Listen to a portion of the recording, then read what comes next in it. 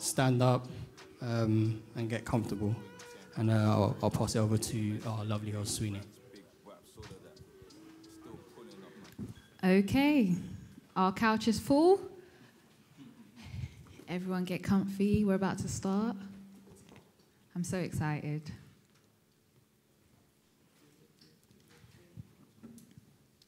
Okay, just by a show of hands, was anyone here for our last two Talk sessions? Anyone in this room? That's one person. I was here as well. Okay, the team. Of course, you guys were here. You was here? Yeah, you were. Okay, great. Well, welcome to Talks. I'm so happy that you guys can be here, and I'm so glad that Mixtape Madness can do these talks and give you the insight you need and the knowledge that you're searching for, and that we get to speak to great people in the industry who have done great things. I'm so excited to speak to every one of you. We're going to start with Alex. Hi. And just so you know, I'm Sweeney, and I'm your host for tonight. So let's get started. So Alex, if you just want to introduce yourself to everyone, just keep it brief.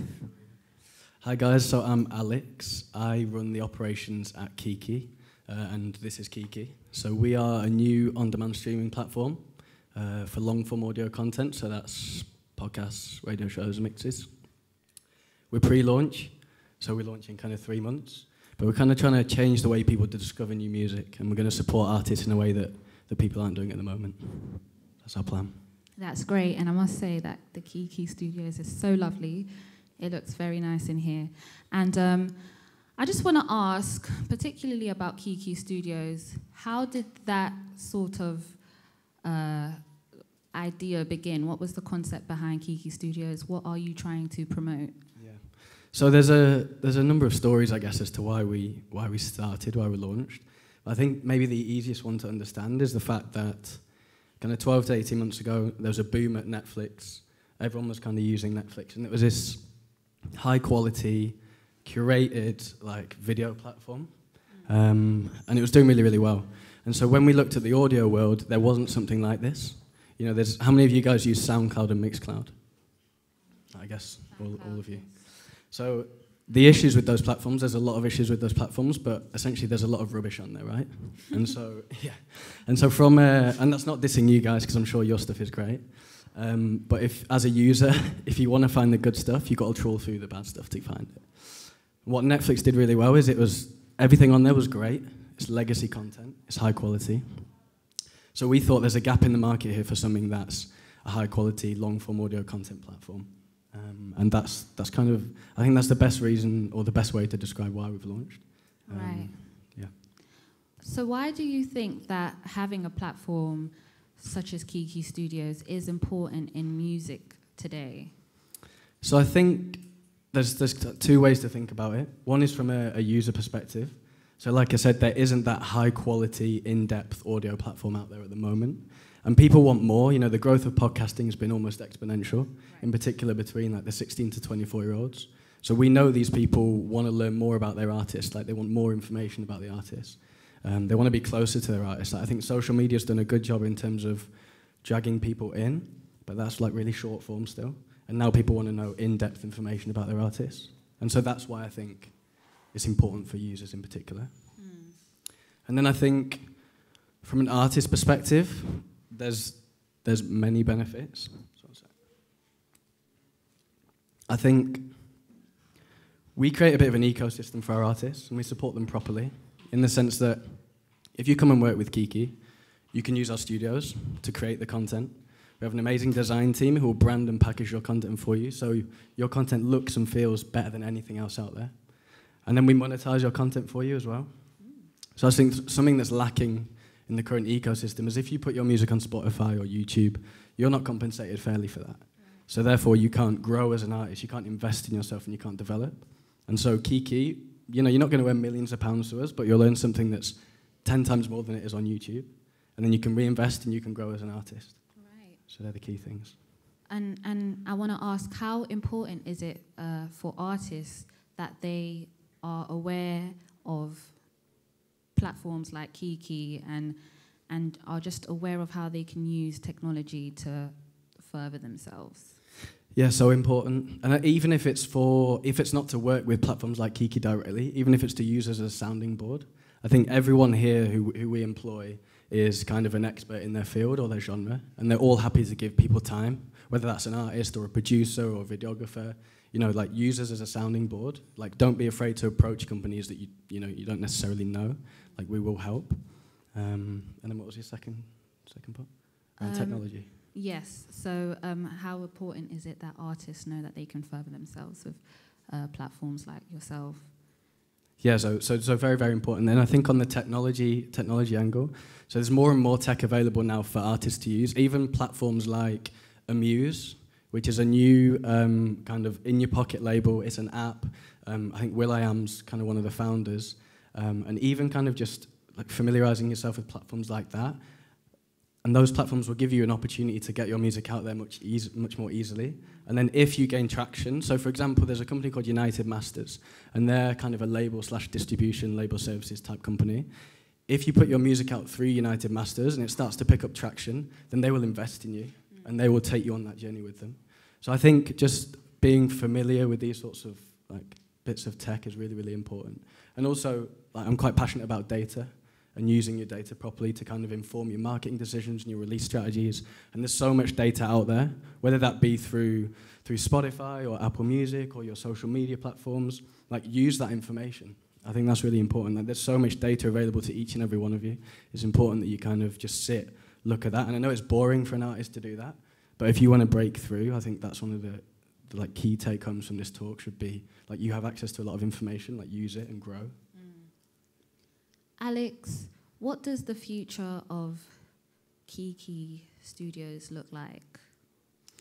World domination. I hope so. So I think the future. So we don't just want to be a new streaming platform. We want to be a new streaming platform, a new label, a new way that people consume content, a new way for people to discover music. And that's actually a key point that I missed out, is that we feel like that true lateral music discovery has disappeared. So, for example, were you gonna say something? I agree. Oh, okay, cool. And so, essentially, an example is on Spotify, right? If you're listening to like H, Koji Radical, Shay Lingo, you're gonna get fed more UK artists like Octavian and people like that. And so that's great, is you're discovering new artists within the same genre, but you're not discovering new music like you used to. Like, when you went crate digging, there was nothing stopping you from switching genres. And you might like other genres based on like the sonic makeup of the song or something like that. And so that's important for us at Kiki, is we want to reintroduce that true music discovery, whether it be new genres, new artists. We want to remove those boundaries that we feel like Spotify have put in place. So I think those things are key for Kiki going forward. That's great. How are you catering to artists, specifically emerging artists, in terms of marketing and, just helping them along the way? Yeah, so there's a number of things we do. So the fact that we're curated means that we have this high quality barrier. So first, there is a barrier to entry with us. We would have to either come and find you, or if you submitted some stuff to us, it'd be like a vetting process. But I think once you get through that process, there's a number of things we do to support you. So firstly is the fact that you can, use this space to launch live podcasts or launch EPs or small projects. Like, it's a beautiful space. We don't hire it out, but if you're working with us, you can use it as an asset. We also have the studio. So the studio you can use to record that content, optimize that content. Then there's a design team that I mentioned as well, and they will design, brand, and package your shows so it looks and feels like better than anything else. And then in terms of marketing, again, it's heavily kind of data-driven, in the sense that we collect all the information about your show that you would see on kind of your socials, but we can also provide more in-depth reports, in the sense that we can provide you with brand recommendations based on the brands your audience are interested in, kind of touring information based on, again, where your audience are based. We can provide you with recommendations in terms of collaborations. So if we know that your audience are also interested in, so if you're creating a podcast, if we know your audience are interested in like the Halfcast podcast as well, we can maybe recommend some collaborations there. And we're building a network to then take it a step further to say, like, here's Chucky from like Halfcast, so that we can connect as well. That's great. And I just want you to let everybody know where they can sort of find Kiki Studios, how they can get in contact with Kiki Studios. Yeah, so kiki.co.uk is our web platform. So it's important to note that we're pre-launch. So we launch in 3 to 6 months. So essentially what we did is we built a platform really, really quickly as a proof of concept to raise a little bit of money to fund the project. We've now done that, and then we'll launch the full web platform and the app in 3 to 6 months. So we do upload 20 hours of content to this beta product, and it's really, really good content. But take what you see with a pinch of salt and check in again in 3 months. But I guess if you want to work with us, hit us through the gram, which Ashley manages the Instagram. That's probably the easiest way to find us at the moment. And if you want more information as an artist or a creator, go to kiki.com. So kiki.co.uk is that user-facing. Kiki.com as an artist, you'll find out some more information. And you'll also find some email addresses at the bottom to hit as well. That's really exciting. Alex, I just want to thank you so much for opening yourselves up to us and speaking to us.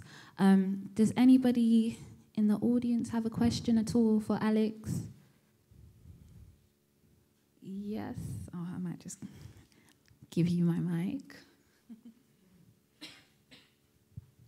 I was going to say, what's the hardest thing you anticipate?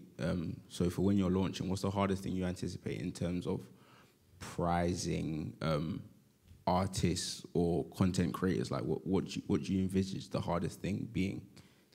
Yeah, so I think, so at the moment, the hardest thing is the fact that we haven't launched. So we haven't got that massive audience that SoundCloud has built, basically. So that's very tricky at the moment. I think when we launch, to be honest, I think the product will sell itself. The product looks amazing, and so anyone working with us can kind of see what we're building, and it looks amazing, and that will really sell itself. So I think once people start using it, they'll kind of come over to us. So I don't see any issues going forward, but definitely at the moment we have issues in terms of we're pre-launch, so we're kind of selling the dream, if you like. But yeah, going forward, I think the product will speak for itself. And just to clarify, you're London-based, yeah? Yeah. Okay, all right, cool. Me or Kiki? Kiki. So we're based in London, but we're a global platform. Okay. In the sense that when we launch, we'll look to launch globally, so Latin America, Asia, key markets for us, Africa, West Africa. And we also have access to studios in Asia, we have access to studios in the US. So yeah, although we're London-based, like we'll definitely be launching globally. That's really, really important.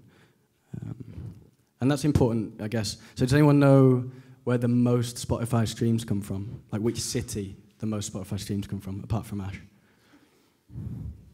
And yeah, me. No. Okay, so it's Mexico City. Okay. And so in terms of like breaking artists, it's important that we have that global presence so we can break artists globally as well. Yeah. Okay.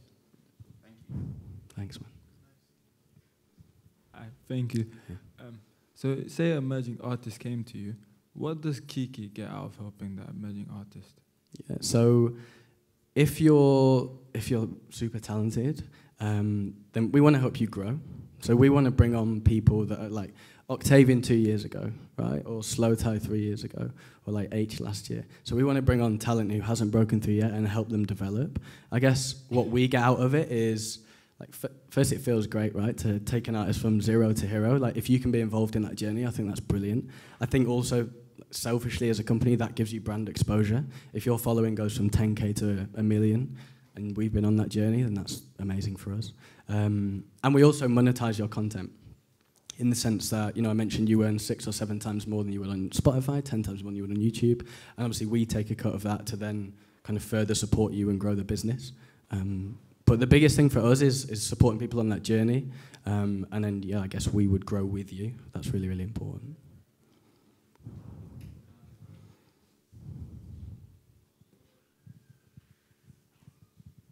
Thanks. Let's give it up for Alex, people.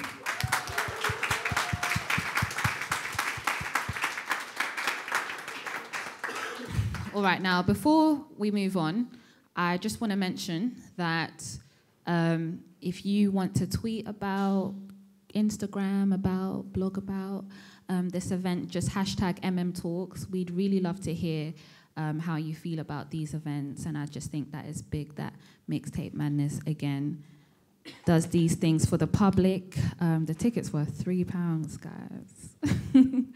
So please, hashtag #MMTalks, share some knowledge with the people if you will. Austin, I'm so excited to speak to you. I actively follow you on Twitter, and you know how you take something and you foil it up and save it for later? That's what I do with a lot of your tweets. So, just for everyone really in here, we need to all foil up the information and save it for later, for practice. So, Austin, I just want you to introduce yourself a bit like Alex did. Yeah, definitely. Hi, guys. My name's Austin. My most recent job was head of music culture and editorial at Spotify for the UK and Ireland. Before then, I worked in radio. I had an 8-year career at the BBC, where I was music manager for Radio 1 Extra. So my entire career has been around curating content, connecting content with the crowds effectively, and listening to a lot of music. So that's what I've done. I'm quite intrigued in your journey to some of the titles that you've had. I want to know, was it always a music thing for you? Were you always heavily interested in music? Did you always want to be in the industry? Did you ever think or plan to change things in the music industry, especially in the UK like you have? That's a good question. You know what? I would say that like my journey is probably quite similar to a lot of artist managers, where they just fall into it and then they make a career from it. Because I grew up in like a musical household in that we were all like big fans of music. I never thought I was going to work in the music industry. And what happened was I was more interested in media as a whole, like TV, publishing, journalism, etc. And then what happened was I had a friend who was rapping at the time, who lived on my estate. And just by like pure coincidence, my mum had a job where she got to take a laptop home. And this was before everyone had like a laptop or a computer in their house. That shows my age slightly. So just by coincidence, because I was in that situation, it meant that I was like helping friends of mine like burn CD covers, make CD covers on Photoshop. And without really realizing it, I was basically doing like a marketing manager's job. So I had one friend in particular who was rapping, and he went from rapping on the block to rapping on Channel, aka Channel U, to MTV Base and getting played on 1 Extra, do you know what I mean? So while that journey was going on, I was gaining a lot of informal music industry experience, do you know what I'm saying? I was making contacts, I was making connections. And while that was going on, I was working for different media companies. And what I found when I was first trying to get into the industry was that when I was applying for the big jobs at ITV, BBC, Channel 4, etc., I was just getting bare rejection, like just a bag of no's everywhere. So I said to myself, all right, you know what, I'm going to try and turn slightly left. And rather than go for the companies that are like frontline, I'm going to look at the companies that service those bigger ones. So I remember I used to watch TV programs and wait until the credits finished. And, you know, like if you're the BBC or you're ITV, for example, you will hire an external production company to make content for you. So I used to basically stop the credits, write down the name of the company, and then like research, do you know what I'm saying, like these companies. So I got a couple of breaks here and there. I'm shortening the story. I don't want to talk for too much. I want to hear the people talk. Yeah, I had a couple of lucky breaks where I got jobs at different companies. And one of the companies in particular was a company called Z-Card. And if anyone's like been to like a tourist attraction, they've been to Alton Towers, Chesington, they've been on the tube or whatever, you'll get like those fold-out tube maps or those fold-out maps where you can open them up. And the way that paper's folded is called a Z. It's called a Z card. So there's a patent on the way that you fold paper. So this little company based in Clapham called Z Card, any single company in the world who wants to produce a Z card has to get a license from them. So even though no one's ever heard of this company before, they've worked with every single company you can think of. So I was making mad links, like as a 17, 18-year-old, just as like an admin assistant, working for this tiny little company no one's ever heard of. So to anyone out here who's trying to get into the industry, like my number one piece of advice would be, yeah, you've got the big companies and you might be lucky in that they might give you an opportunity, but my opportunity came from the most unlikely of sources, do you know what I'm saying? Z-Card Limited. So yeah, so that was basically it. So I had a couple of different jobs. I was getting a lot of this informal experience with my friend who was making music. And then a job came up as a music programmer for One Extra. By now, I was at the BBC working in the marketing department. And I just thought, you know what, fuck it, man. Like, I'm a big music fan. Yeah. I feel as though I know what the audience wants, because I was 20 at the time, going on 21. So I was part of the target audience. And I applied for the job on a bit of a wing and a prayer, to be honest with you. And they were crazy enough to give me the job. And that was literally it. So like I said, that's a shortened version of the story, but that's kind of how I got my first break into the industry. And then from that point on, like I said, it's always been about just trying to, just like what Alex, your name? Just like what Alex said, I've always tried to spot talent early, nurture talent early, put them on a conveyor belt, you know, towards success, and then reset and do it again. I love that.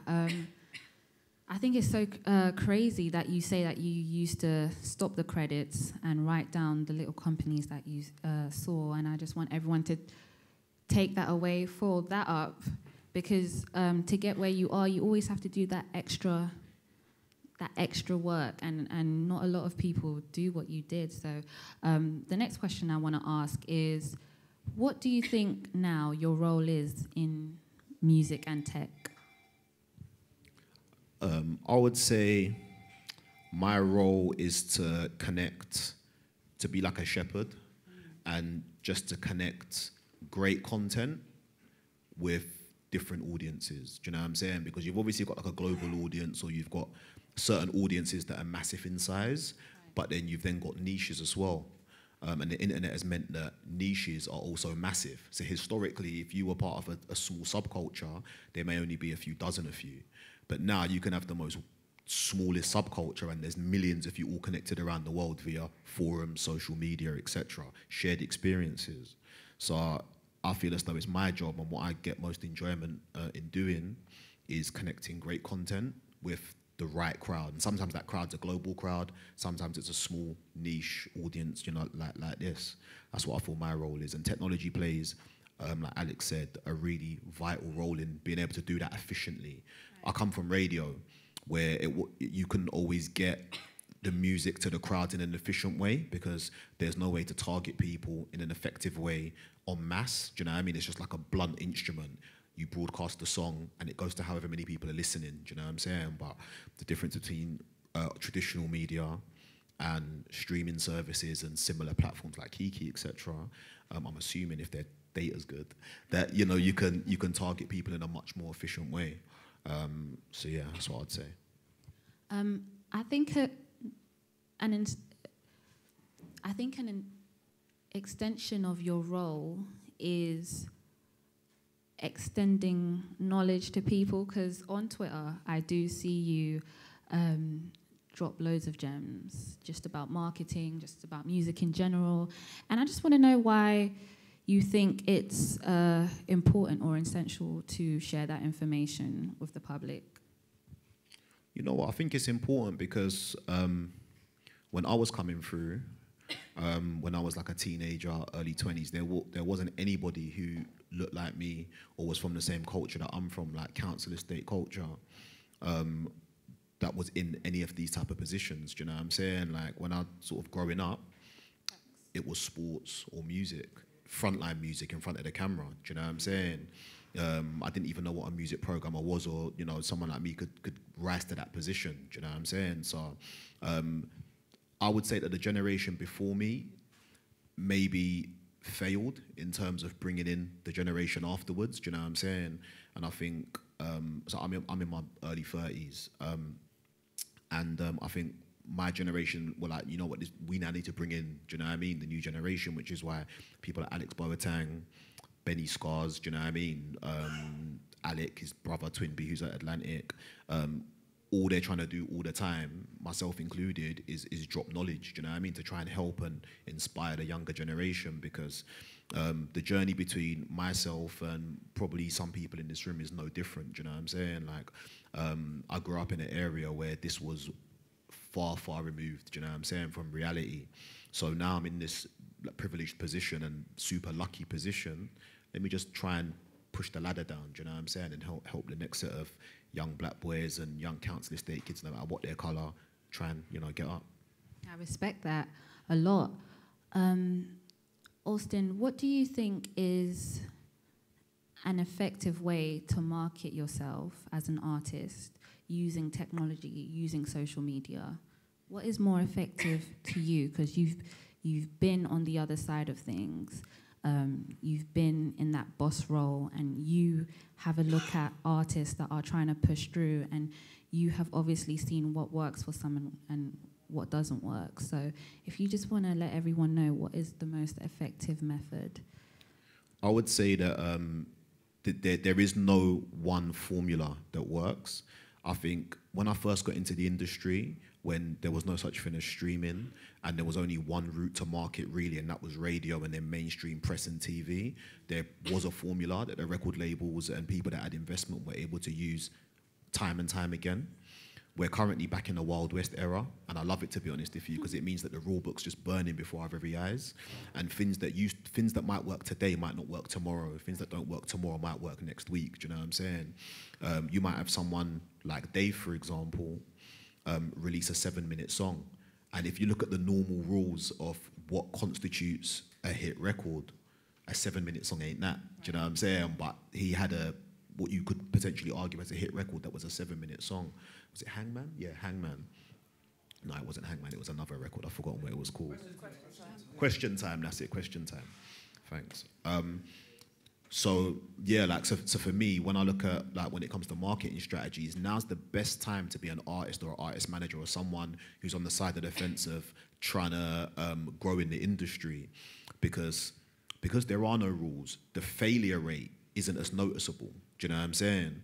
And I personally feel as though, like, really the one thing that excites most people in the industry is when you market to your fans and then let that heat radiate against us. Do you know what I'm saying? Right. When I think about all of the artists that have grown to become something special, they've gone to their fans first, they've gone to the general public first, they've warmed that up, and then we in the industry have felt that warmth and that heat.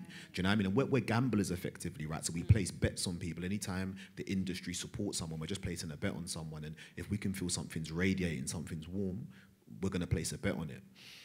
So I would say that, like, go to your audience, man. Like, if you put as much effort into going to your local high street and trying to hustle some fans, whether it be, you know, handing out cards, do you know what I mean, putting on spending a couple £100, putting on a little showcase and stuff, build up your evidence, do you know what I mean, so you can go to the industry, whether it be radio, streaming, you know, newspapers, whatever it is. If you can go to someone and say, here's some evidence that shows that I've sold 75 tickets in my local town or my local area, here's 50 tweets of support from my artists and stuff. That goes a long way, because it's all relative, is what I would say, man. You don't need millions and millions of streams or hundreds of thousands of hits or followers on Instagram. What people like myself tend to look for when we're looking to shepherd certain records to audiences is, you know, what are you doing? You know, where's your fan base? With all that being said, sometimes just one record that's just outstanding can just change everything for you. Do you know what I'm saying? So marketing goes out of the window, contacts goes out of the window. You just get one particular song or one viral moment. Do you know what I mean? And then that's your marketing strategy. Like Alex was saying, a lot of platforms on the internet right now are a little bit saturated. So how does an artist ensure that they stand out and that they can attract people like you to their work? Again, I would say it's not about attracting me, it's about attracting the fans, do you know what I mean? And then us industry guys, like, where cats will come flocking, do you know what I'm saying? But I would say, in terms of the amount of music out there, you can't stop that. There's an average of about 25,000 songs that get uploaded to platforms every single week. So you're talking about like a tsunami of music, do you know what I mean? It's like, when I first started at Spotify in 2016, it was an average of 9,000 records. So in 3 years, we've more than doubled, do you know what I mean? We're probably close to treble now, the amount of records that are coming out each week. So there's an endless buffet of music for the general public to feed into. So again, there's no one magic bullet answer in terms of, like, how do you stand out? If you make good music, and you're organized and you've got a good marketing plan and you've got a good team around you, then you better your chances, but you're still up against tens of thousands of other people, just in the same way that you might be able to do some amazing tricks with a football, or you might be an amazing tennis player, or whatever it might be, but there are also thousands trying to get to Wimbledon or trying to get to the Olympics or trying to win the World Cup. It's the same for in every single week when you're putting out your music, you're up against not just 25,000 people, but the entire recorded history of music that's available to consume online. So you're up against 50 million songs as well. No, can I just... Yeah, no so problem. I was going to say, so I think you're exactly right. So be authentic, be unique, but also be smart. So you touched upon people coming to you with, like, I've sold 75 tickets. Like, if you come, and this goes back to the point I made about data, so you have access to that data. So if you can come to us or people like yourself and say, like, actually, I've got a big audience in Sweden, I ran this campaign in Sweden, I sold 150 tickets in Sweden based on the information I've taken, and I think that's also, like, put a little package together, you know, and then come and pitch. There's an artist called Jay Montel, who I did a little bit of work with, and we found that an influencer picked up their track in Sweden, and that was then their biggest market in Stockholm. And so they actually, like, have an opportunity to go out there and tour and run some editorial things out there. And so I think if you know that, then, and you use that, and then you come with, like, a bit of a package, I think that works. Yeah, definitely. And also it's worth saying to you lot that, like, you've got two types of data, and this is the way that I see things. You've got empirical data, number data, then you've got cultural data. And they're both as important as each other. Now, the thing is with empirical data is that there's always going to be someone who's got better data than you. If you've got 1 million streams in a week, someone's going to get 2 million streams in a week. Like, with numbers, they're important, and data is important in terms of the number side of things. But the anecdotal data, the cultural data, you can really stand out using that. Do you know what I'm saying? So that's what I'm talking about. I'm always super impressed when somebody can show me and my team's evidence of them selling tickets in their local area, do you know what I mean? Or videos of kids on the bus singing lyrics to their artist songs or whatever it might be. That stuff goes way further, in my eyes, quite a lot of the time, than I've got 100,000 hits on a particular, YouTube channel. Because is that the fact that they've really got a load of subscribers and that's why you've got 100,000 hits or 1 million hits? Or is it your actual song? But 50 kids on a bus singing the lyrics word for word, to me, that's super, super important. I want to ask, was someone clicking? I want to ask, why did you feel it was important to introduce playlists? And did you feel as though that was the method to kind of change how things are in the UK music industry? Did you feel like the playlists were your most effective method? I know I talk a lot of shit on Twitter, but I didn't make playlists, unfortunately. I didn't invent Really? the playlist. I didn't invent the playlist. The blogs are wrong. I mean, what I would say is that playlists are as old as recorded music. The album is a playlist. So I think there's been a lot of talk over the last few years about playlists. But if you look around us, do you know what I mean? If you look at music has always been packaged up as a list of songs and then presented. It's just the medium that it's presented on, from obviously vinyl, cassette, CD, USBs, mini discs, do you know what I mean? And then obviously now sort of electronic files that are sort of streamed to your device. So I sort of, people are always going to consume music. People are always going to want music packaged up to them. It's interesting what Alex was saying about sort of crate diggers. Most people aren't crate diggers. Do you know what I mean? Most people have a lean back experience. The mass market, they want a leaned back experience. So for those people, you have to serve them a particular way. And most people want a list of songs, whether it be genre specific or multi-genre, that means that they don't have to crate dig. And then you then have to find ways to target the, if I was to put a number on it, maybe 25% of people that are out there that are music aficionados, music fiends that do sort of crate dig and want to be served up music in a very different way, which is why obviously if you look at radio as an example, historically you'd have daytime radio that was run on a playlist that was the more mainstream commercial songs, and then you obviously had specialist radio. So I think even when it comes to streaming platforms, you need to think in a similar-ish way. All right, how do we cater to the mainstream the lean back listeners, and then how do you cater to the lean in listeners? Would you say that it's imperative for artists to be able to market themselves before they come in contact with the likes of you, in contact with labels, in contact with A&Rs and managers? Is in this climate, is that what the people at the top are looking for, an artist that can maintain themselves before coming into partnership with them? I mean, before placing a bet, which is, like I said, industry, everyone on this sofa right now, we place bets every day, right, on like what we think potentially might work with a particular audience. And like, I feel it feels like a safer bet when you have D-Block Europe or AJ Tracy or Georgia Smith in front of you, and there's organization, or Dave, there's organization, there's a team that you feel are going to deliver for this particular artist, there's great music, and there's a track record that you can see on paper of them delivering. That feels like a safer bet than somebody playing a song that you feel isn't good. There's disorganization. You don't trust the manager's going to deliver. Like, do you see what I'm saying? So, of course, man, like if somebody comes to you and they've already got evidence of success, that's always going to be better than somebody who hasn't come to you yet with evidence of success. But with all that being said, like I said, the magic bullet on that is someone just plays a song and you hear it on the speakers or on the headphones, and it's like, this is just a banger. Like, you don't need to know anything about the artist, where they're from, how many hits they... Data means nothing. Like, it's just a big record. Like, so, yeah. Thank you. I think the key word of today is data. Like, I didn't really know that terminology before today, so now I know. Austin, thank you so much for speaking to me. Let's clap it up for Austin, guys.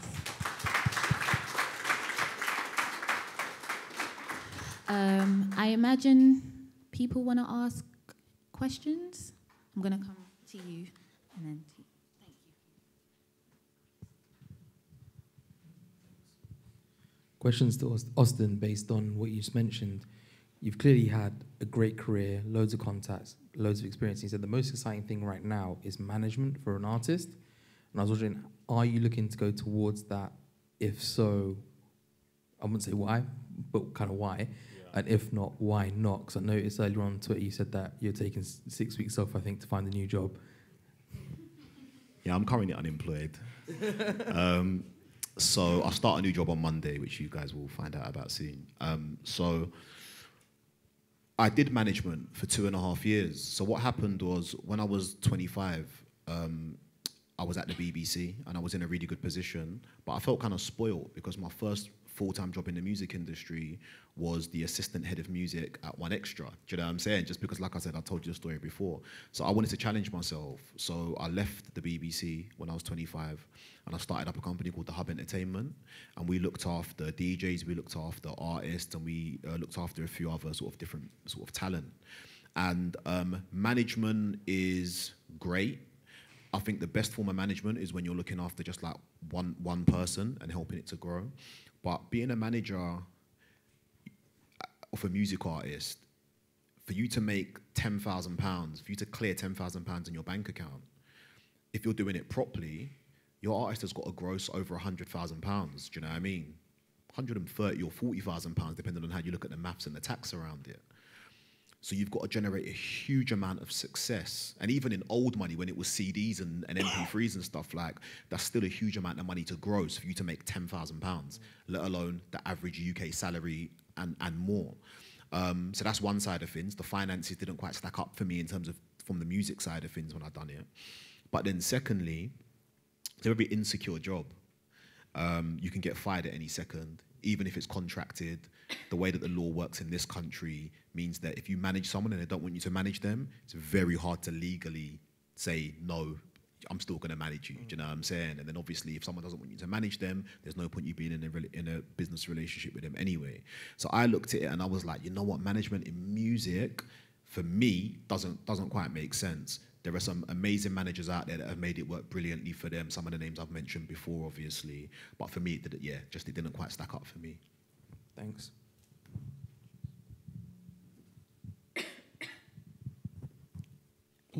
Hi guys, my name's David. So I didn't introduce myself earlier. I run a production company.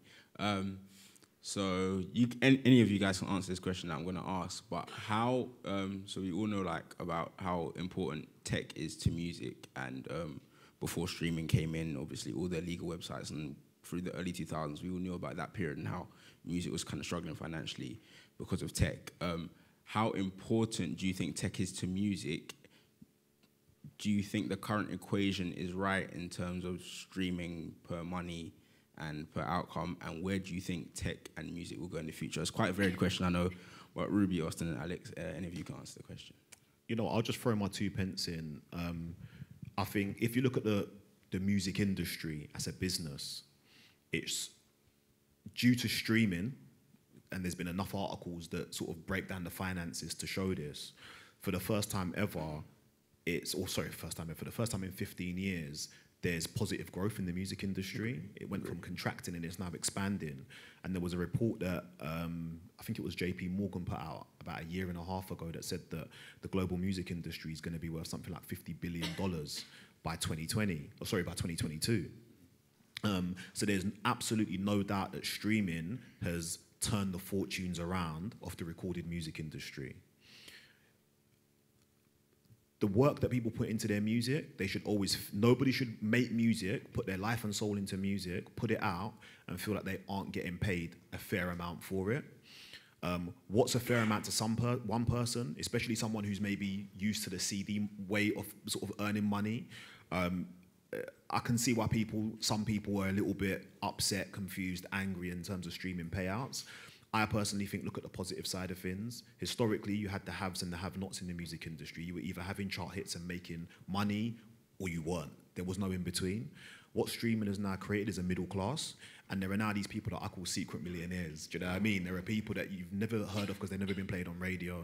They're not getting any major support. They're not in the newspapers, but they're making tens of thousands, and in some case, hundreds of thousands of pounds every quarter off their streaming royalties. Do you know what I'm saying? So I think something definitely needs to be fixed at the very top end in terms of the A-list artists. Like, how can they feel as though they're getting a fair deal? At the bottom end, when artists are only getting 10, 20, 30,000 streams, that needs to be fixed. But there's a huge expanding middle class of artists that are making more money than they ever did in any other era of music. Yeah, and just to add to that, I think the streaming platforms, although, like we mentioned, the compensation might not be fair on occasion, I think it is a platform for exposure. So, for example, use that as a platform to grow your brand, grow your exposure, and then you can, lean on brand partnerships for additional revenue. And I think technology will play a part in bringing things back to life from a live perspective as well. So creating more immersive experiences. Like, as an artist now, you can tour globally while sitting at home, in the sense that people are creating avatars. And so there's loads of interesting things like that within tech, which I think you can monetize as an artist, and even if streaming isn't doing that. Hi guys, I'm Lewis. I wanted to ask, you touched on it briefly, Alex, in terms of being able to record your music and play it across the world. How do you think AI and virtual reality is going to affect music in the coming years? So I think AI has maybe negatively affected music discovery, in the sense that, like I mentioned in terms of Spotify playlisting, it can pigeonhole you. I think if you lose that editorial, that human touch, like you say, if someone creates a banger, it's a banger, and sometimes an AI might not pick that up. So I think it can negatively impact music discovery. But obviously there's benefits to it as well. You can automate so much music discovery by having AI. So yeah, I'm not sure. I think there's pros and cons to AI. And I think in terms of VR and tech, I think we haven't quite got there yet. I think it's still too expensive, but I think there's definitely certain events which are cropping up which are kind of embracing this technology quite nicely. And I can't wait really to see what happens over the next few years with VR and immersive events. Thank you. Yeah.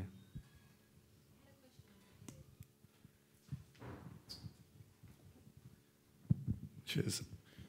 Firstly, thank you to Quabs and all the team for putting this on. An incredible event, and I think we need more of this, so shout out to those guys. My name is Leon. This is for Austin.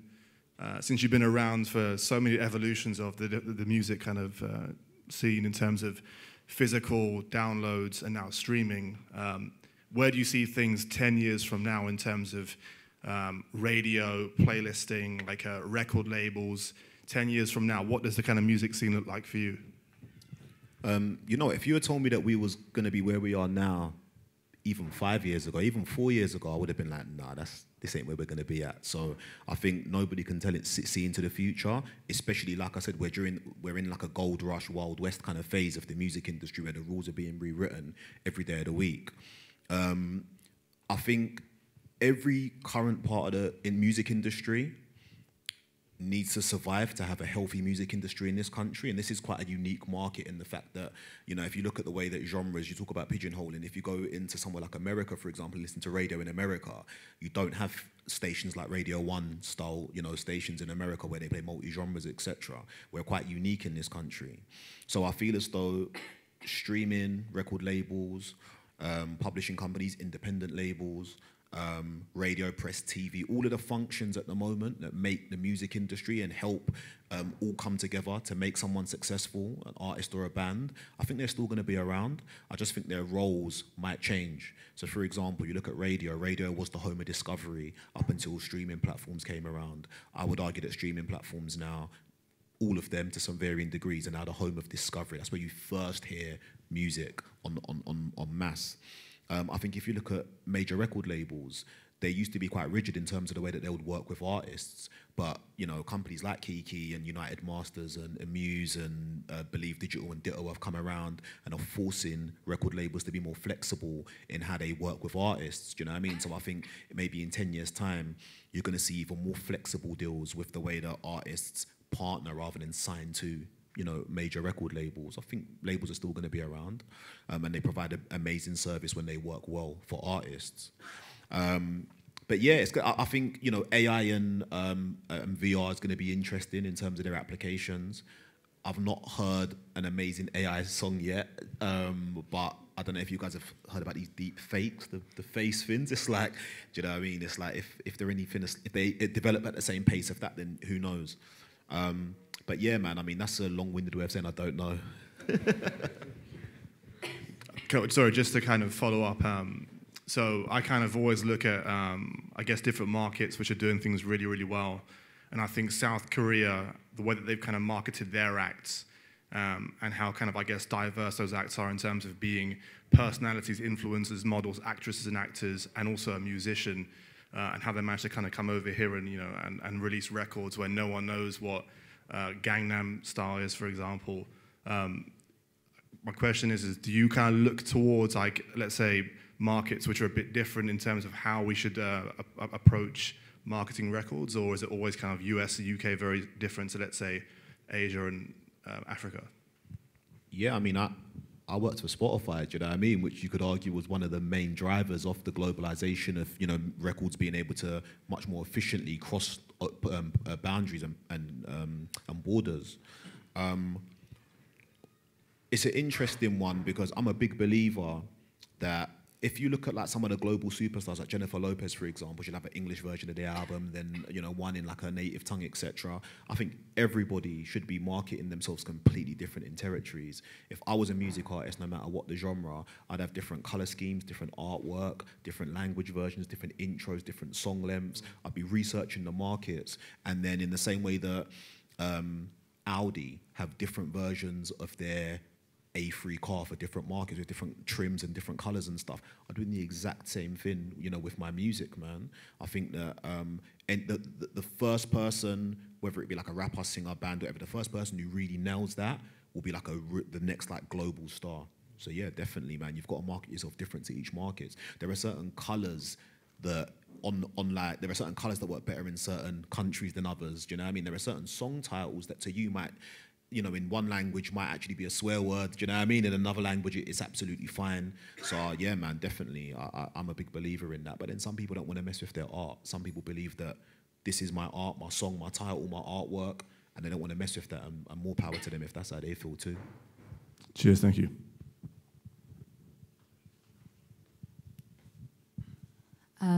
Thank you, Alex and Austin, again. We're going to take a short break because before we speak to Ruby, I think we should give her a chance to stretch. So, and everybody else a chance to stretch. So we're going to come back at about 1:45, and speak to Ruby. So yeah, guys, mingle, have a stretch. All right, guys, if you want to find a seat, find a comfortable place. We want to hear from Ruby right now, so if everyone just gets it together.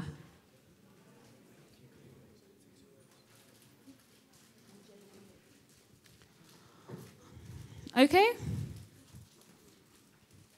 Cool. Ruby, is your mic, everything's... I think so. Great. How are you doing? Thanks for coming through. Good. I'm glad that everyone decided to stay. Thank you.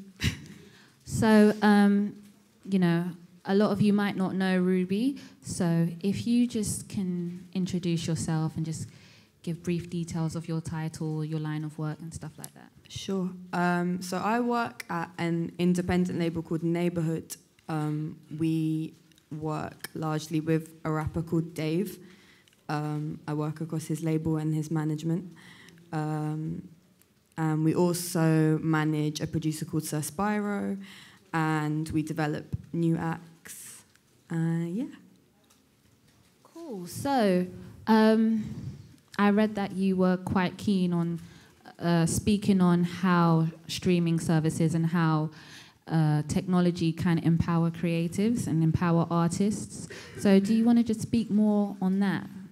Yeah, so my background prior to working in management was working in streaming. So I worked at Apple Music. And then I went from that side of things to working on the artist side.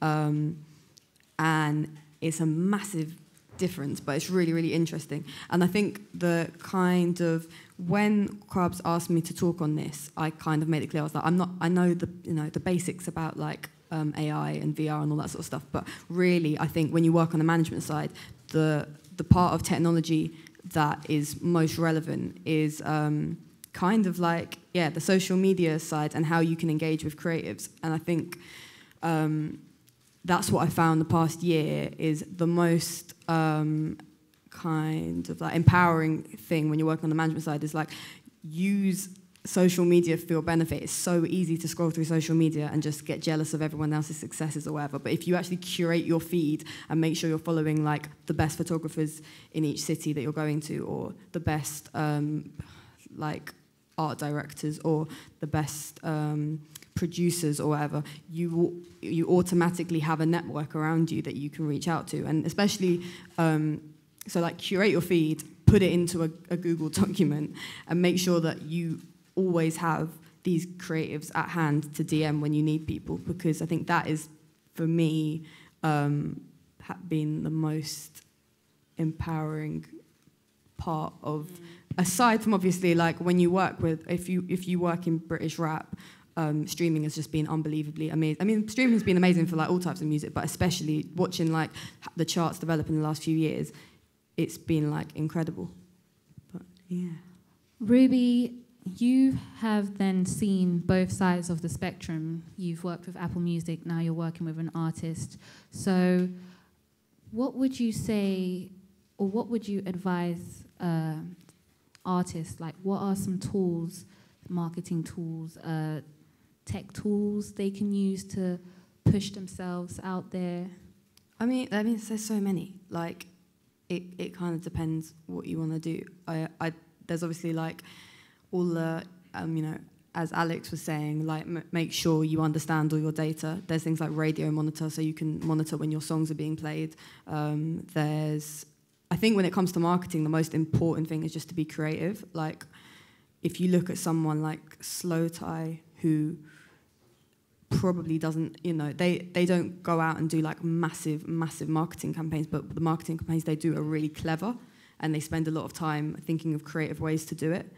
And I think that's the most important thing. Make sure you have someone on your team that's like a real creative. Like, I have a guy that I actually went to college with who is just like, to me, like a creative genius, and I commission him for everything because I'm not that person. I think that's what it is, like recognizing where your strengths are and bringing in people to do the parts that you might not necessarily be able to do. Yeah. Quick question to the crowd. Did anyone stream the UK rap playlist on Apple Music? Yeah, I did too. So I was just telling Ruby earlier, you played a part in that, didn't you? No? Yeah. She did. Not to put you under any spotlight, but what was that process about?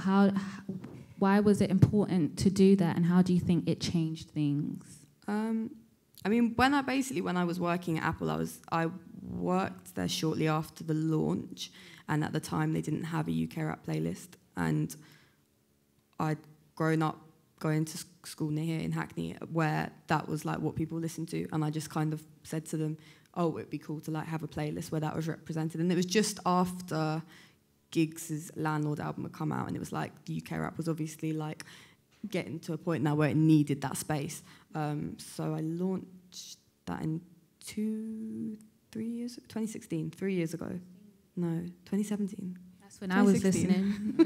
I can't remember. I think it was 2016, and did that for a bit. And yeah, that was amazing because it was like just be able to watch artists that otherwise might not have had a playlist to sit in, like largely like smaller artists develop. Yeah, that was good. Would you say that it should be a goal for artists to end up on a playlist? I think it's tough because it's not the be-all and end-all, and I think it's really easy to think that. I think when you're working with an artist, it's like you have your goals, and you're like, right, I want to be in this playlist, and I want to be in that playlist, and then if you don't get in them first week, you're like, oh, that's it. Right. But I think there's loads of artists who might not necessarily stream amazingly, but are so important culturally, and I think when it comes down to that, it is important to remember like the other sides of music. Like if you look at someone like Tierra Whack, when she made that like amazing like 15-minute music video, and really cemented herself as someone really important, and obviously wasn't doing like the most amazing streams because her songs are all 1 minute long, but she developed a whole other side to her. So I don't think it's the be-all or end-all, but obviously, I mean, you can't even lie. Like when you're working with like a new act and you get added to a playlist, you do see like a lot of time like a really, really good uplift. So obviously it's a great place to be in. But it might not happen on day one. Like I've seen it from both sides. Like you often have to convince people. And I think like, I mean, you always do. I think like if you're like, I remember being on the other side and people being on, you know, like meeting industry people that weren't convinced by Dave. And now it's like everyone's convinced by Dave. So it's great. But you know, you'll have to talk people around a lot of the time. So playlists for me gives me that discovery space, like Alex was saying. So is that the impact that you wanted that to have? Yeah, definitely. I mean, that's what I think most... It's hard because obviously every single playlist means a different thing. Like as Austin was saying before, you have people that are like real lean back listeners and they literally just want to be served like a roundup of everything that's out that week. And then you have people that really want to discover things. And I think a good playlist would show like, you know, whether you're like a like trap rapper from Cardiff or you're like a drill artist from Scotland or whatever, it would like showcase you if your music's good, like regardless of where you're from. And yeah, I think there's nothing better than listening to a playlist and discovering something that you really, really like. But people listen to playlists for different things. Right, and we've spoken so much about artists, and you mentioned that you are working with a producer. So is that different? Because are they marketed differently to artists? What is that process like? Yeah, I mean, it's very different. I think when you're working with a producer, it's more about, like when you're working with an artist, you're like marketing a brand. When you're working with a producer, I mean, it depends. Some producers want to be marketed in that way, but a lot of producers want to be able to work with the best possible artists and get the best possible cuts. And all producers are different. Some of them will want to put out an artist project, and a lot of them DJ and tour. And so you work across a lot of the live part as well. Generally, I think producers are a bit more laid back because that they're less in the public eye, and a lot of them are essentially like, you know, you're essentially like a professional music nerd and you just want to make sure you're in the studio with the best possible artists. But yeah, it's different because you're not thinking about like, unless they've got like a producer album out, you're not thinking in terms of like, right, we're marketing an album, then we're touring, then we're doing this. Are you then marketing perhaps a sound rather than... I think now with the sort of rise of like beat tags, it's a lot more in the public eye, right? Like everyone knows who like Metro Boomin is, or like everyone knows who like Still Bangles is, and even Spyro, who we look after, he's got like the Sound of the Sub beat tag. So they probably, I think, producers are a lot more in the public eye, and you have that side to them. But also, I think as a producer, a lot of it is about kind of integrity and making sure that you're working with the right people. Right, so what I'm going to do is I'm going to throw it out to the audience if anyone has any questions for Ruby, and then we're going to come back and listen to two members of the team. So you put your hand up. It's a bit of a cheeky question, so brace yourself. You guys manage Dave. Okay, cool. We've seen Dave jump on a ghosty beat and preview a drill track. We've heard him shout out MK the Plug. We've seen rappers do drill. Will Dave be doing drill? I don't know. Only he could answer that. It's so funny because that is literally like, when's the drill track coming? I don't know. I think the last thing he tweeted, he said it wasn't going to come out. But maybe it will. Honestly, I literally know as much as you guys because he will like... That's what's quite nice about working in a small team is like he could wake up tomorrow and be like, right, I want to put this out. And then we're like, okay, all stations go because there's less of us so we can move quite quickly. I know nothing. Cool, thank you. Yeah, hi there, Ruby. We've had many email wars because there's many bangers I've sent you that haven't made the playlist. So I know you're very honest with your playlist selection back then. I guess what was the toughest part of making that transition from being on the other side of the fence and entering management? And then out of curiosity, what was your favorite digital activation in relation to the whole Dave campaign? Because that campaign was phenomenal, so well done to you and the team. That's a good question. I'll answer the second question first. I think actually, ironically, my favorite part of the activation was like the non-digital part, which was when we did some pop-ups. We did a pop-up in Manchester and Bristol and London, and it was just crazy because it was literally like, it felt like the 90s or something. We all like bundled into a van, went up, did these pop-ups, like came home at like 3 a.m, woke up next day, did them all over again. And it was like, that was when you actually got to like connect with the fans. Because I think on the digital side, it's great, but like you don't meet that many fans. Like, I mean, when I worked on the streaming side, I never met any fans. So meeting people and they were coming up to me saying like, what's your favorite track from the album? I bet it's Leslie. We're like, no. So it's like, it was just interesting seeing that side. And I think on the other side, yeah, it's completely different. Definitely, like working in a corporate. Like I really like the fast pace of working for a big company. I think I went to like a really strict college in Hackney called Mossbourne, and I feel like it drilled it into me that like I have to be stressed all the time. So I liked that side of it.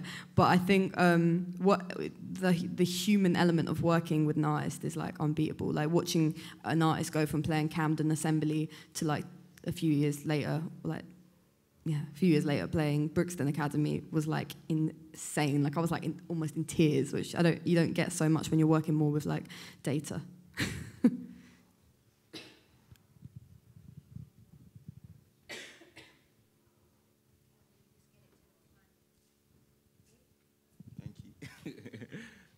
Oh, sorry, who was next? I was going to ask you, Ruby, what is the hardest thing or the most challenging thing you've had to do, or the least enjoyable? You can answer anyone. Oh, that's really hard. On the management side. I don't know. Challenging.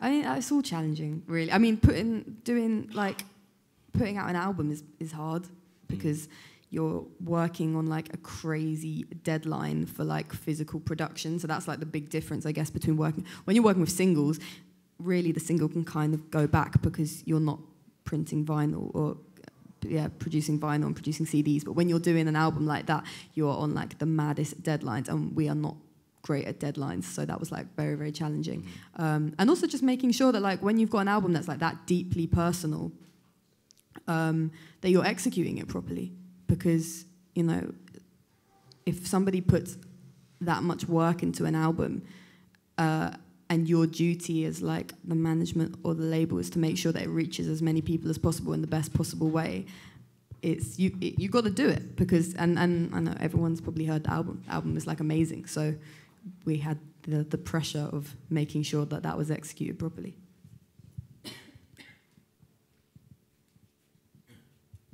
Thank you. In general, music does interlink, so different sides of music interlinks. But obviously change is very challenging as well, and some people do find it daunting. So for you, from working at Apple and moving towards Neighborhood as a label, how was the transition for you, basically? So like adaptation to different things, basically. It was good. It was funny like how I came into that job. Like when I was working at Apple, I met my boss, Benny Scars, who Austin talked about. I met him at Apple, but then we kept running into each other at really random places. We went to a weird office party, and it was just me, Benny, and Lindsay Lohan. And I was like, this is really weird. And eventually, like we were like, right, let's sit down and meet properly. And they were like, we want you to come work for us. And Jack and Benny are like the most amazing managers ever. Like most people in the industry will tell you that. They are just so amazing. And so I kind of wasn't that nervous, because I was like, I know that these guys are like serious managers. And I'd learned so much at Apple, like unbelievable amounts, but nothing to prepare me for working with an artist.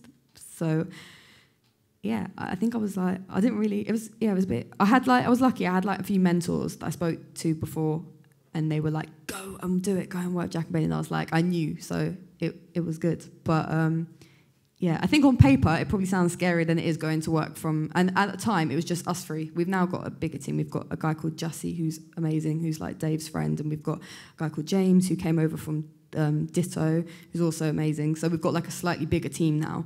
But I think when you meet people and you know that you get their character, and you know that they're really good at their job, you know you're going to learn a lot from them. So maybe that made it less scary.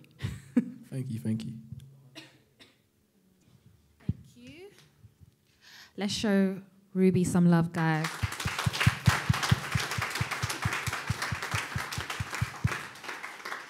I'm soaking up so much information today, and I hope that you guys are too, and I really hope that you do #MMTalks if you want to tweet, or if you want to share anything on the gram, please do #. We do want to know how you guys feel about the events, because we're going to give you more and more content like this.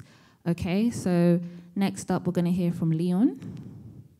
So I'm just going to let you do your thing. Thank you. So I'm the B-Tech replacement for Austin, since he's now ducked out, I think. So I work for a major label currently. I won't disclose who that is, but I head up innovation for that major label. Been doing that for about 5 years, but my background is architecture, and I first came into labels overseeing big data and analytics. So kind of when I first came into the major label, like margins were slim. Apple came in and decimated all the kind of the industry, and major labels could no longer charge £18 for an album, and our budgets were really slim. So it was my kind of job to go in and make things efficient and using data. So when I came in, you'd have wild A&R guys chartering damn jets to go and see a band in Germany off of a hunch. And I'd come in and say, if you give me that kind of £100,000 or whatever it might be, I can build you a platform using kind of like, different business rules that can give you a target hit list of who to go and take a listen to. So I kind of came in at the right time to kind of, bring in that kind of data insight. And I cut my teeth in advertising and technology as well. But I'd always had a passion for music, so just growing up in London, I was always a fan of like Risky Rose and all of the mics and that kind of stuff. So at the major label that I'm at now, under the kind of innovation department, I started this brand called Run the Mic, which is first and foremost an application that allows people to kind of jump on and spit bars over either well-known beats or like new beats. I kind of looked at the way that urban music exploded in terms of consumption, and I would look at tools like, or let's say platforms like Musically, Dub Smash, TikTok, and that was aimed at the kind of pop demographic. But I was like, hey, if music is absolutely killing it, how can we not have the same kind of tools for our demographic? So I went and kind of built this POC, proof of concept, and lucky my kind of CEO really loved it. He put me in the same room as like Charlie Sloth and Ryan Leslie, and at the time, they kind of all loved it. So I went away, and my skill set is to go and find development teams who can build like big platforms at scale. So I found this development workshop up in Newcastle, tasked those guys and to build it. So we built that, and now it's kind of built into like a larger brand where we do like live events. So we do a quarterly kind of takeover of Harvey Nichols, and we wreck the store every once in a while. And then we have a long-form content series in partnership with Mixtape Madness called Bag It Up. And that's hosted by Harry Pinheiro. And again, like I always look at other things for inspiration. So I looked at Complex and what they're doing, like sneaker shopping. And I'm like, how can we have so many artists and actors and athletes here with so much swag, but we have nothing like that over here? So I kind of brought that concept to Harry Pinheiro and brokered a deal with Harvey Nichols at the time. And Quabs is a visionary. He listened to my crazy ideas and was like, "Okay, cool. We'll take a punt on that."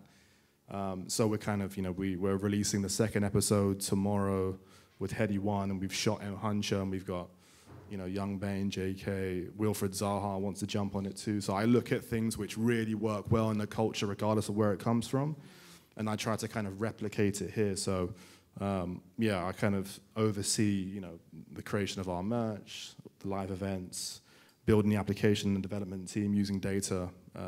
So I kind of wear a few different hats. But it's all kind of born off of utilizing data and always just kind of thinking innovatively about where we kind of go from here and kind of the state of play. So how do artists create content, distribute it, and monetize it, really kind of effectively? That's kind of always at the forefront of my mind when it comes to anything that I do. And luckily, the major label has given me the kind of freedom to go and build out that kind of division and build platforms like this that could hopefully kind of create opportunities for people, or great content, or just be fun for people to work with. So it's kind of my remit. Cool. I just want to ask, because I want to know, what is your take on platforms such as Mixtape Madness? How important is their role in pushing out ideas like yours, like Bag It Up and stuff like that? Why is it important that you partnership with platforms like us? Firstly, I'm not even just saying this because I'm on the panel, but Mixtape Madness are the #1 platform, regardless of how the other platforms, how many subscribers they have.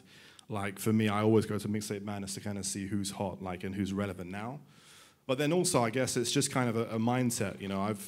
I've always been an ideas person, and I took my ideas to other platforms, before me and kind of Quabs knew each other, and I kind of pitched it to them. But at the time, they were more interested in the bag.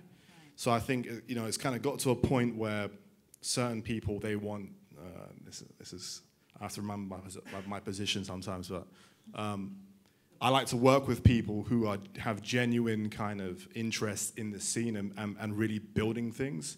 And you can kind of see with Mixtape Madness's progression over the last, I would say, year, that people know that I guess are the most credible within the scene. And for me, it's about partnering with those individuals, because I've had meetings with every platform, all the big kind of tech companies, and usually when I walk in, they're kind of, all they're interested in is, what's your name, how much clout have you got, what's your role, for example, before you'll talk about the ideas.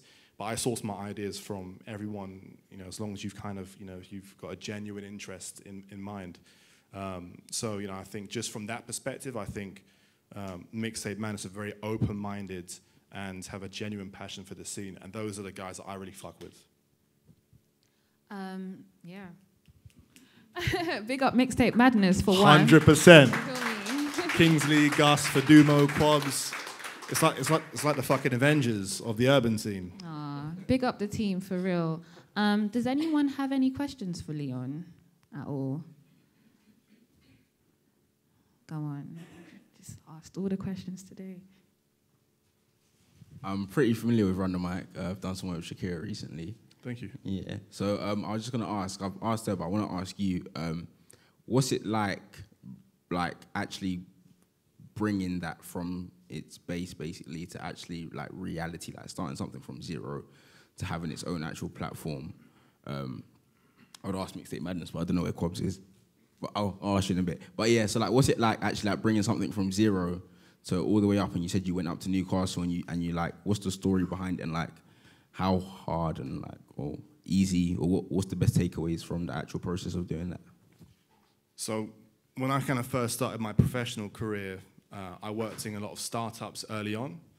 And, you know, I was kind of lucky to be a part of certain teams that there was like 2-3 man teams that built something, you know, and then ultimately ended up selling it for millions. So I already kind of saw that journey from, you know, a couple of people who people looked at as crazy with an idea that they knew would resonate with an audience, and following that journey from kind of inception all the way to delivery. So I always had that kind of belief in that, you know, if you have the skill set and the passion and the obsession to follow through with an idea, that kind of anything's possible. I think the one thing that you have to really perfect is the way that you sell the value of what you do, because a lot of people, they have great ideas, and but in terms of making people see that vision and the end goal, to kind of, let's say, whether it's to get investment, you know, Key's done a great job of of securing incredible investment. They got a great story to tell as well. It's just about inspiring people, whether it is your audiences and your consumers, about what they kind of get out of it.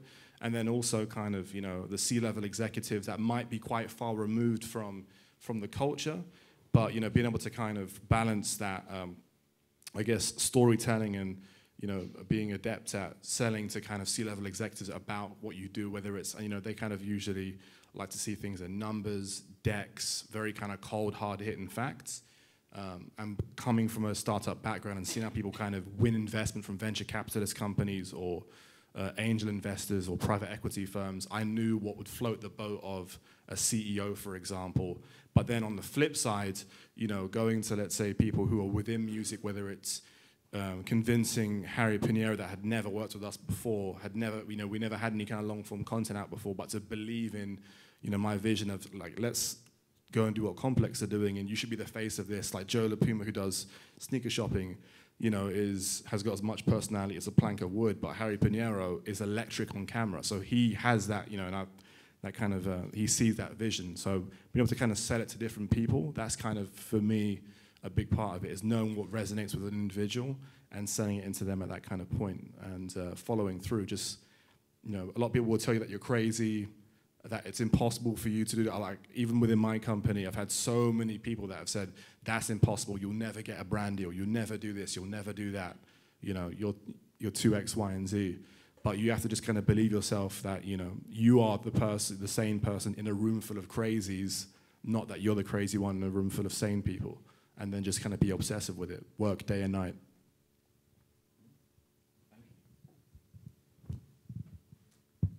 Thank you. That's a great answer, and I really appreciate that you think it's important to keep the UK scene current with other things that's going on in hip-hop culture and rap culture elsewhere in the world. So things like Bag It Up, I literally just saw a trailer, I think, and I thought it was cool. And Leon, we appreciate you for that. So, Thank you. Yeah, let's give it up for Leon. Thank you. And so, lastly, I'm going to give the mic to Kingsley, and he's going to tell you a bit about himself. Hello. Right. Hello. Yeah, firstly, I guess I'd just like to thank everyone for coming. It's like a real kind of pleasure and honor just to see people come out. My name is Kingsley. I'm one of the co-founders at Mixtape Madness and the technical officer, as it were. So I guess my journey was back in 2009, I believe it was. my fellow co-founders came together, and he had an idea to start this music streaming or a platform where people could download free mixtapes from. And I come from a technical background where I'm an actual developer. I write code, and he came to me and said like he's got this idea, but he doesn't really know what to do with it. Well, he does know what to do with it, but he just needs, I guess, an enabler or someone to kind of help with that kind of journey. And so we went away and we brought up the rest of the other co-founders together that were doing things like marketing and finance and business development, etc. And I was instructed with the job to build and create this platform which would revolutionize or the way or that would I guess change the face of urban music almost. And Mixtape Madness started off as a streaming platform where we used to people used to download mixtapes, and back in those days before Spotify came and Apple Music came, people actually used to download music onto iTunes and then download it onto computers and it will go into their iTunes. That's old school. I don't know how many of you guys are from that era, so some of you guys are a bit spoiled now, but yeah, we used to do that back in those kind of early days. And Mixtape Madness was doing the most for at the time, and there was no one like it. And I built the infrastructure, I built the brand for it, and we started that journey into what we see now. Nowadays, of course, Mixtape Madness has evolved a lot heavily into a music platform, but the foundations were is always and has always been about, I guess, birthing or discovering new talent for, I guess, of the generation that we are, and that's kind of the ethos that we tend to go on. So whatever new kind of ventures we go into. So now we're doing heavily on YouTube, but we do a lot with music distribution. So we work with the likes of Ruby, the likes of Austin to get artists playlisted or get artists radio plugged, or just literally just distribute the music onto these platforms where a lot of some up and coming artists didn't really know how to. And so my journey has always been creating the products behind Mixtape Madness, which I guess builds the brand and the presence of the brand, and also working with the distributors, or working with the fellow team members who are building some of the product, who are the face of some of the products. But I'm actually just there, kind of building some of the core infrastructures behind Mixtape Madness. Kingsley, how does Mixtape Madness ensure that it keeps evolving? You said before that you just started off as a platform where people could download mixtapes. Now Mixtape Madness is just so much more than that. I mean, Talks have branched out of that. So how do you keep evolving Mixtape Madness? So, I mean, for me, I'm being a developer. I'm always about like building products. I'm always about like looking at what's next, looking at what technology is next, or looking at, how things are growing. And I think as well, we have an incredible team of people who are in the culture, and we pride ourselves in staying true to the culture. And the culture is all about, for what it means to me, is about following, I guess, the sound of the generation. And today it might be drill or trap rap. Tomorrow it might be, I don't know, some next form of alternative R&B. And for Mixtape Madness, we're always about just staying true to the current culture as it is now. And we are always just constantly looking for opportunities to innovate and to grow the business. So yes, originally it was all about streaming music on a website, and then we went into the mobile app as well, where we were streaming music before Spotify came. And then the demand of Spotify, and I guess the money that they had and maybe the resources they had, made it easier for them to continue that kind of journey. And then we decided, let's innovate further and let's tap further into our market through the YouTube channel. And then also we thought, okay, let's tap further into our market and help our artists get their music out there. And then, we went into, actually managing artists as well. So the key for us is just always staying authentic to our culture and finding the gaps or the opportunities for us to fill. And even with Talks, we obviously have planned to transition into the podcast area so that we can just make these discussions much more accessible for everyone. And you're nodding. Do you feel that idea? You think it's a great idea? Thank you. So I'm very excited about that, and I just want to big up Mixtape Madness again, because it's things that they don't have to do. They don't have to share the knowledge. I mean, where else do you get the knowledge from? So Kingsley, thank you so much for sharing that with us. Did anyone have any questions for Kingsley or about Mixtape Madness? Leon. Yeah, I mean, I would like to kind of understand how you guys measure your own success. I talked about other platforms focusing more on, let's say, revenue, but with you guys, it seems a bit more kind of like you mentioned about kind of being authentic to the scene. Do you guys have hardened like KPIs, or is it just kind of like feeling your way through and what feels right to you guys? And how do you come up with those KPIs? I guess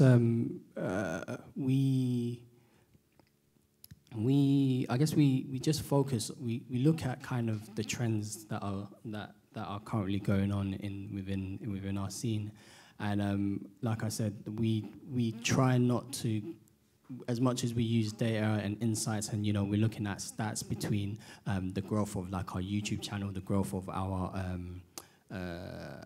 social channels. So obviously we have like bi-monthly or monthly reviews where we kind of look at the stats of these kind of our core channels, such as our social profiles and our YouTube numbers, our website hits, and we measure. We aggressively measure and look at those on a monthly basis and see.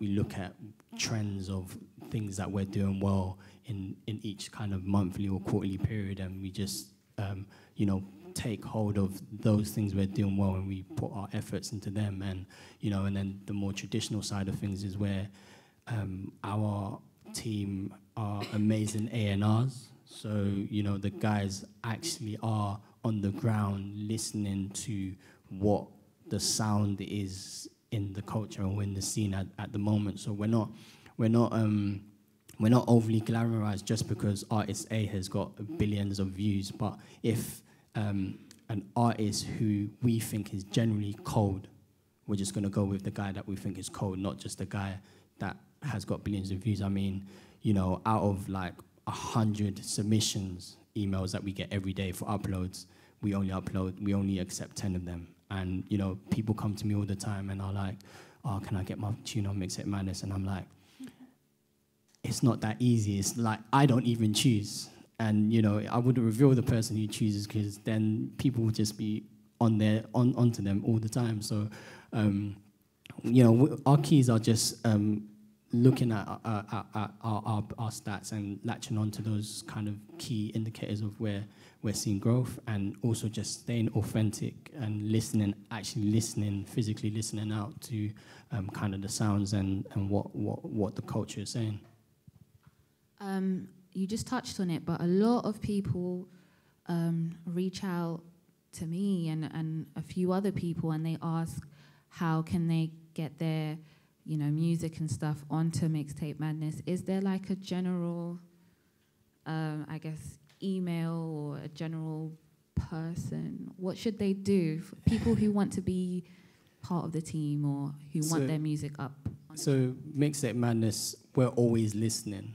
You may not think just because you're not on the most popular platform, we're always listening. Like, we might catch you at an event, we might just see you on the road or whatever. We're always listening to what's going on. So, you know, no doubt if you're talented, you know, we will pick you up. But generally, we have a submissions email that you can ask me afterwards. The criteria, like I said, is it's not the same for every person. It's just generally if we believe you're good, you know, you'll get on. And you know, I can't give you that magic formula. It's to the ears of the A&Rs that listen out for the music. Is there space for artists that aren't traditionally rap? Yeah, I mean, so obviously a lot of the music that surfaces on our channel, on our platform, tends to be kind of trap, drill, and hip hop. But it doesn't mean that, you know, we don't listen out for the alternative guys. There are some alternative tunes that are on the platform. And there is definitely a space, and I'm sure, you know, we've been looking at different ways to introduce that more and more into the platform. But with these things, it takes time, and you know, it takes just making sure that our audience is going to take to it in the right way. So it's we don't reject. It's just, you know, timing and, you know, us phasing in the right way. And like as the brand grows, as you know, we build more products, and you know, we collaborate more with people such as Kiki and Run the Mic. It gives us avenues to tap into those different markets and those different sounds, and yeah. So we don't say no to no music, as it were. If you're good enough, then you know you'll find your way on the platform. Thank you. And so, if nobody has any questions for Kings, you do? Great. My question was, you guys, even though you're popping and you are essentially the premier platform when it comes to the space currently, you've had a really long journey. A lot of us in the room today who are attending, I believe, are in the infancy of what our journey is. What's been your biggest challenge, and how do you get through it? Because at times it seems a very frustrating space. Yeah, I mean, we've gone through like lots of rocky roads, and you know, that's just business in general. Like, we've been going for 10 years, coming up to 11 years now, and you know, it's only the last few years, I guess, that our dominance, when I look at the stats anyway, like the way the growth figures have gone in the last like 2-3 years, it's been a lot more phenomenal than the other years. But the years before, I guess the measures were different. Like, our popularity was, it wasn't as high numbers-wise, but one thing that kind of, I think, stayed the same throughout, and I'll leave it to everyone else to vouch, is that we've always stayed true to, you know, what we believe in. And maybe at a time, what we believed in, everyone else didn't believe in, so we didn't rock it as high. But, you know, that authenticity kind of has paid off, and now, you know, people generally rock with us because they believe that we stay true. Yeah, it's been a rocky road, but I guess all I can say is it was just time and patience, and I think just innovating. Just like, I think when we started creating content like Mad About Bars and Next Up, you know, that was a game changer. And you know, there was a lot of artists that we birthed from there. Daboh and Honcho. We've had Hedy. We've had Hardy Capra. We've had so many artists that was just birthed out of that, and I think that just gave us more and more of a platform. And then, you know, we thought, why don't we use this as an opportunity to distribute this on the streaming platforms, because no one else was doing it. And again, another market that we tapped into. So I think with a good team, with just like solid foundation and just long standing, just natural hunger to continue and stay authentic, it's worked out for us. Thank you.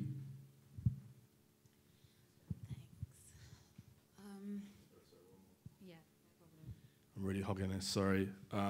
One thing I've got to say as well is that maybe a lot of people don't see, and I really respect this, is I think it was probably for the longevity of Mixtape Madness, but you guys genuinely do a lot of things for the scene and for people that you don't really see.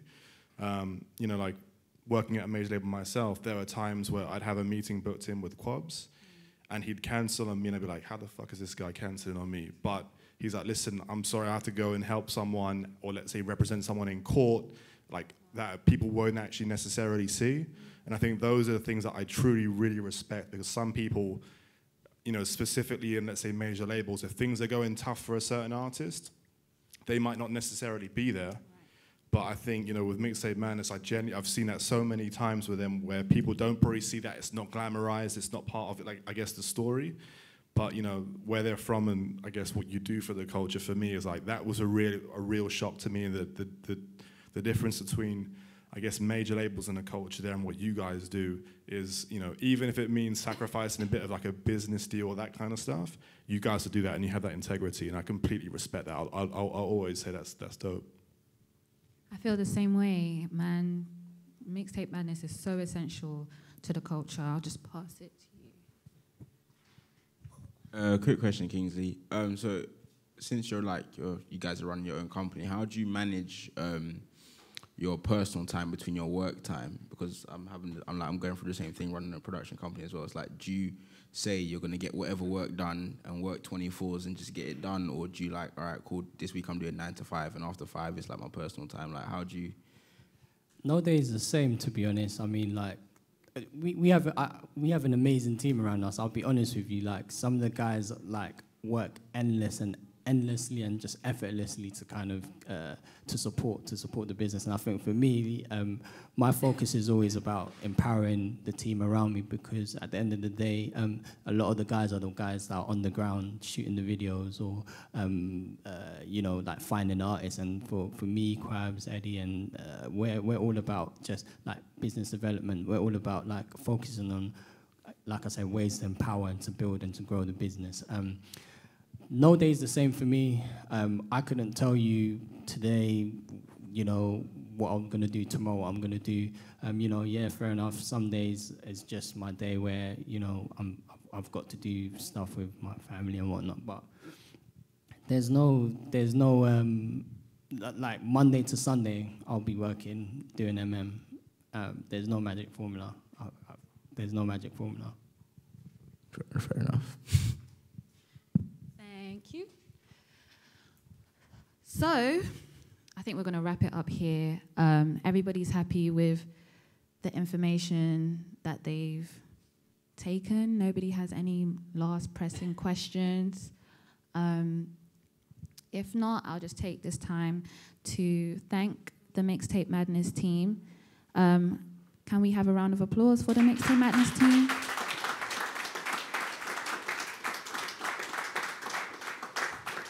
There's a lot of things that goes into organizing an event like this, and I want to also thank them for giving me the opportunity to host the last two and this Talks. Thank you so much. It's so exciting for me, and I really hope that you guys did hear us out when we talked about the podcast that will be coming soon. Yeah. Thank you to Kiki, Alex, Kiki, and the team for giving us this space. And yeah, this has been live recorded, so we're gonna publish this on the Kiki platform. And yeah, so you guys watch out for it. Yeah. So thank you, Ruby. Thank you, Alex. Thank you, Leon, and thank you to Austin. You guys shared amazing stories, and you gave us gems on gems. So thank you so much. Let's give up for them.